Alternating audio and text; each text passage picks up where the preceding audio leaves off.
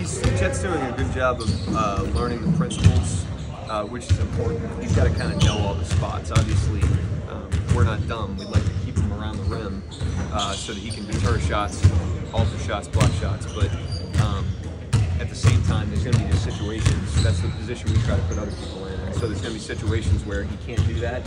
He's got to just play the defense. And so far, he's learning it and doing a good job. What do you